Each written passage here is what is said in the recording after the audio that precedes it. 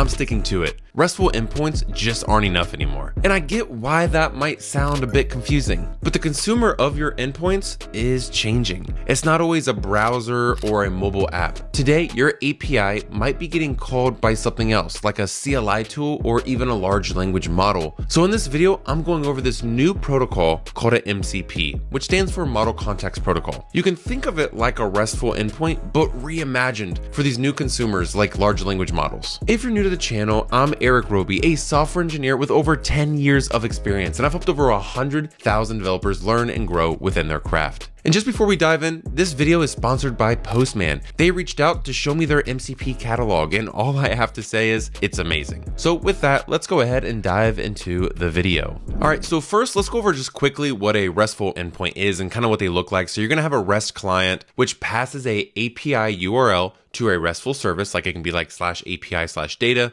It communicates to some kind of database. We pass it back to the RESTful service, and then we return usually a JSON response back to the client. Now, without MCP and you're working with an LLM, you're going to pass in a unique API to external resource 1, and it's going to do the exact same thing. We're going to do the exact same thing with external resource 2 involving RESTful endpoints. And then we're going to do the same thing with an external resource for 3. So if we want an LLM to be able to communicate with like 3 separate external resources, you're going to need to set up unique APIs and maybe build separate RAG systems for each API endpoint. Now, when using an MCP, your LLM only needs to talk to one unique MCP server. And now that MCP server will automatically do all the other commands behind the scenes. It allows us to easily be able to implement different pieces of data into our LLM MCP application without having to create all these separate types of endpoints when we can just call one, which is the MCP server. So how are we going to be using an MCP in this video? We're going to be creating an MCP server, which connects to a PostgreSQL database, which is going to be using the Northwind dataset, which is a tutorial dataset created by Microsoft, which has suppliers, customers, employees, products, and shippers. So it's a big database with a bunch of relational data. That will come back to our MCP server. We're going to be using the large language model of Claude that will communicate to our MCP server, which communicates to our PostgreSQL database. So let's go ahead and jump into Postman. Now, Postman has a catalog for MCPs, which tells you exactly how to use that MCP server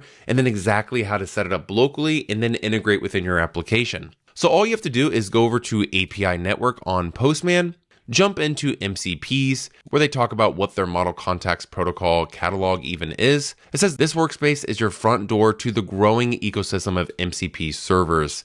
And it talks about all the different publishers they have and how you can set them up with minimal effort. So if we go ahead and jump into their public MCP servers, we can see this is the set of Postman collections for exploring and interacting with their MCP server types. So we can come into here and check out the collections that they have currently available in their public MCP servers. And you can see all of these different publishers and companies that allow you to easily use their MCPs. Now, what we're going to be using here is the PostgreSQL. Now, the PostgreSQL MCP server is a way for us to be able to manipulate and use a real-life Postgres database using an LLM that will do all of the selecting, inserting, updating, and deleting.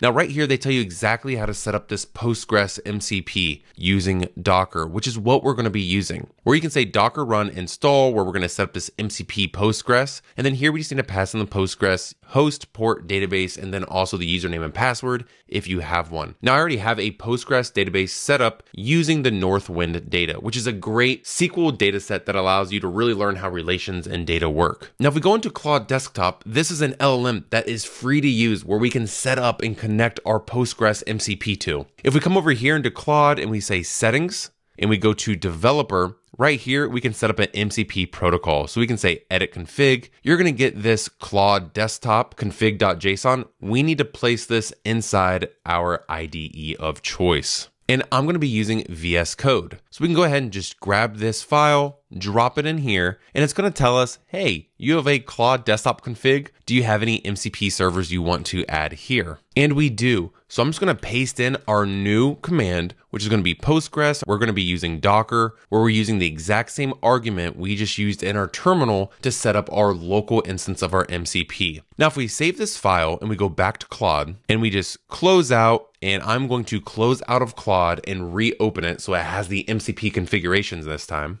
And now here we are. If we go back up into Claude and we say settings and we go to developer, we can see that we have a running instance of this MCP server. So now we can ask it questions about the database set. For example, I can say, who are the top 5 consumers by total money spent? Now, this doesn't make sense to any other LLM, but ours will know exactly based on our database. And you see, it's going to try a couple of different things. So the first time it failed, the second time it might fail, but then it's going to eventually get it and be able to find all the data based on our data set and the queries that it's running.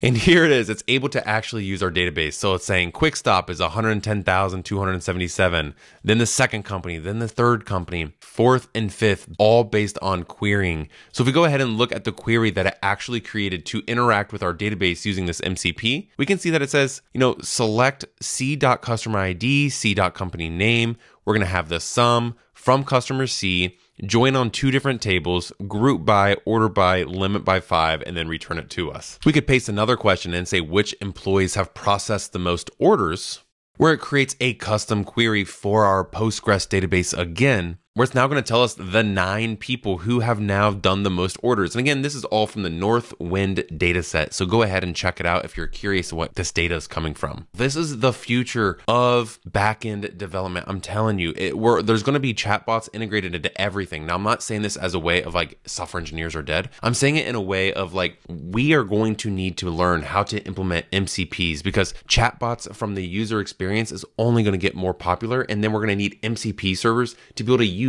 all the customer data to be able to fetch and populate data to the user that they actually want. And this is going to be so unbelievably interesting in the future. And Postman is absolutely leading the way with MCP servers. Go ahead and check out the MCP catalogs, and I'll see you in the next video.